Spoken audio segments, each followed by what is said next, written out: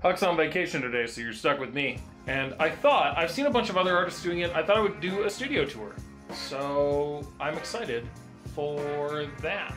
So inside the studio, we have the art wall, where I do all my filming and that kind of thing. A whole bunch of computers. This is for work, for streaming, for all kinds of things. Listen, some people have pets. I have computers. They sit on a table that I made about 5 or 6 years ago.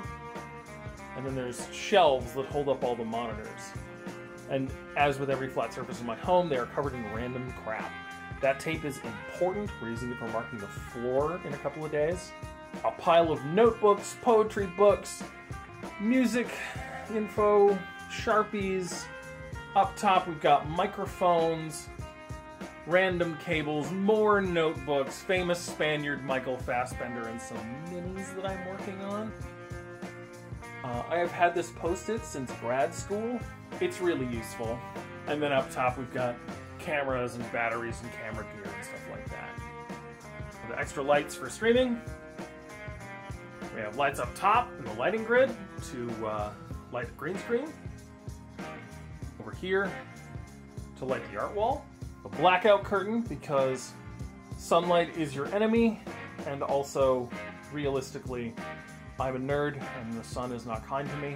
The piano table, my 2 electric pianos, both of which were secondhand. The file server, more hard drives and microphones. And then underneath the file server and its gear, and a box that my grandpa made me a long time ago that used to hold toys and now holds guitar stuff and microphones.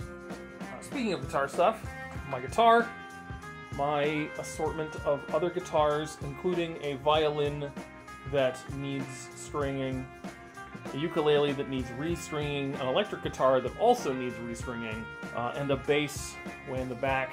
The microphones and camera setup for our new music streaming rig, which should go live tonight. And then a shelf full of keepsakes, which you might recognize if you were a podcast watcher back in the day.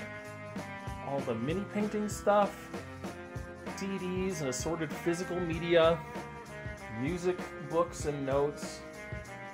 And then in the closet, we have, this is literally all boxes of random cables. Bins and stands and cases, and way in the back there's a Mondrian that I painted. And then on the door, I got bored of looking at the closet, so there's a bunch of art. I originally started making content in half of my room,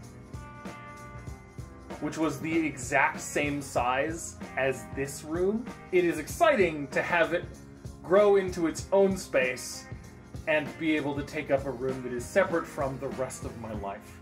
Also, behind me on the piano is a broken tambourine. Send me pics of your studio. Where do you make your things? Stay awesome.